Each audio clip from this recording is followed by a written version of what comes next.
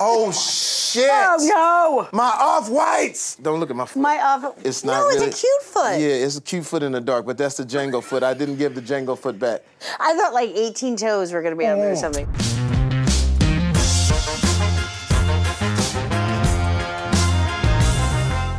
This next guest, get ready. She's amazing. She went from being a little farm girl in Illinois, racking up credit card debt, to being one of the highest paid actresses in Hollywood. She says she does it by deploying her fists of justice. She's been nominated for an Oscar. She's won Emmys. She does it all. She's amazing. Please, Melissa McCarthy in the building. Let's go. Oh my. I'm just saying, there's a rooster out there and it was pissed.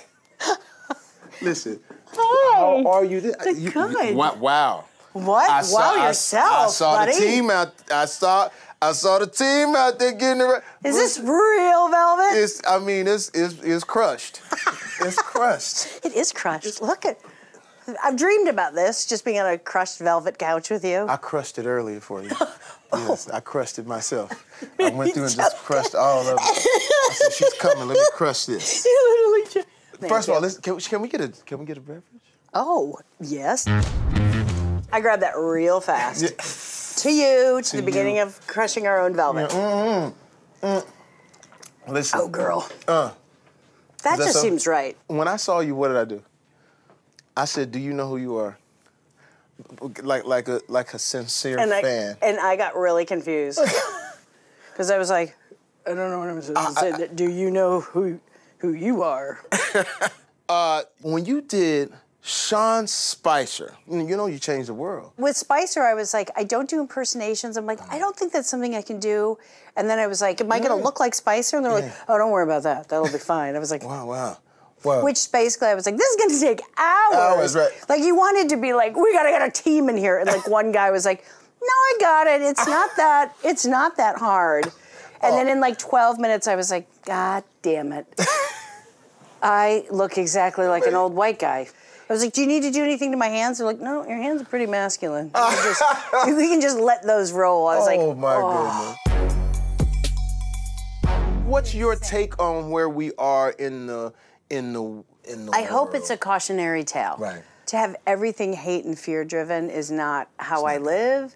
Yeah. It's not good for anybody, and I just think you just can't live like. I have 2 kids, like, you know, they like want answers, and I'm like, I got nothing for you. What movies, when you're growing up, mattered to you? What made you, like, I got to do that? Planes, Trains, and Automobiles was like huge. Yeah. It made me laugh so hard because it was like embarrassing. Like it's humanity and it's how people really are, and you love them and you hate them. And I watched it on a plane once, like after I'd already seen it so many times, and I realized like, oh, I can't watch that publicly. Because I seem crazy. Because I cried like I did a weird cry, and then next I was like, with like tears coming down, and like that, you can't do that on planes anymore. Wow, that makes people nervous. Jamie Foxx off script right now. Off script right now. Wait, are we stretching? Is this the stretching I'm just trying to see what's up with where's the stretch? That was a lot. We might use where's this one because that one I feel like is a real birth canal. There's a stretch. The only reason I'm doing that is because I know you was a cheerleader when you was growing up, and then the classic moment. I got to get the classic moment in Bridesmaids when I didn't think it was that weird, which shows what a weirdo I am. I was like, oh, I'll just put my leg up, and then somebody was like, ew. Someone, I think, on set was like, ew, is that your real leg? And I was like, is that weird? It's all I've got. Ew. All I have is loose hips, guys. You don't cuss a lot, do you? I mean, I have my moments, but not like I do. The scene in This Is 40 is one of the most, like, listen, we sit up, it's off script with Jamie Foxx, we sit up and we marvel at that scene. When Judd showed me that, for some reason, I didn't remember saying like 82% of it. There was a crazy thing where I was like, I don't know where my brain went, but I was saying stuff, and as we were watching it, I was like, I didn't say that. And Judd's like, we're watching you say it. I'm like, I don't think I said that. Wow. Well, here's the question. Was that written? No. That whole, it's like I was supposed to be angry at her. You ever seen a rat? You ever seen a rat in the corner, I'll chew through you. Where's that coming from? I lived in New York, and we had very big rats that ate through a tin can. I opened the one metal cabinet we had, this is when I was 20, and tomatoes poured out everywhere, and I was like, what the, how? And I turned the can around, and a rat had eaten through the tin can. Goodness. That's when you're like, That's crazy. that's when you're like, something bad is gonna happen in the middle of the night. You were nominated for an Oscar. How crazy? I mean, how crazy is that? Illinois, bad credit. Such bad credit. Really, I mean, and now you going in the little bitty door that everybody in this city wants to go through. How did that feel? Crazy. And I think it feels crazier now because you never get it for a comedy. I don't know how you experienced it, but I was so hood, for lack of a better word. I had my cell phone, I got everybody's number. Like I saw Warren Beatty, oh man, what's up? Oh shit, let me get your digits. My whole thing was, let me get your digits. I got Warren You Beatty just number. went around getting I got everybody's number. I saw the medicine woman. Hello, Jamie, I really love your performance. Yeah, let me get your digits. I'm gonna holler at you, man. Where you at? Medicine woman. Put you on the medicine woman. So I got stealing your phone under medicine woman. I had everybody, and I never called these people. Because I remember getting Richard Gere's number, and he said, hey, don't be fucking calling me. Oh no, he told me. But he gave you the number? He gave me the number. He says, hey, did you call to be like, I didn't, is this but Richard? he said, hey, don't put me on that fucking Is Dick here? Yeah. Dick, let me holler at you. Hey, Dick. Dickie Dick. Are you in gear? So, Dick, are you in gear right now? You're on an island. I'm on an island. You're on an island. Who would be on that island with you other than myself? Yourself, starting. But who certainly would you before my kids. Yeah, just before you. Oh, wait. Is this being taped? I don't know. Who would be on your That's island? like picking your favorite album. I can't do it. I'm not capable of doing. Don't do your favorite album. Who's your favorite artist? I love Nina Simone. Ooh. I love Ella Fitzgerald. Can you answer? Is you like, I know? I know I would have Prince. Because Prince developed me in every way. He developed me musically and how I would talk to girls. Because Prince was sort of like Michael Jackson was sort of like mainstream and Prince was sort of like naughty. There was a poster of him laying on an altar. I was like Catholic school, and I literally was like, oh, that's everything I want. It was like, it made me crazy because I loved him so much. And then also to like, I just saw a little bit of side cheek and I was like, oh. And my mom went in while I was at school, cut it up, and then roughly stapled just the two parts that said 1999 or what back together, and then put the 45 back in there. And I was like, where's the poster? Yeah, with the She's like, did you buy it for the poster or the music? I was like, both! For Christ's sake, both! It's so side cheek. I needed, like, I was like, I'm crazy about him. Is funny still important? Oh, God. I think it's, yeah, my God. I mean, we're idiots. Right. I think you have to be an idiot. I mean that lovingly. There's something really good about where you're still just an absolute idiot. And like all my friends are still like, it's nonsense. My kids are weird. It's not a very serious household. I mean, there's a lot of. That keeps it fun. Yeah. And the kids are in on it too.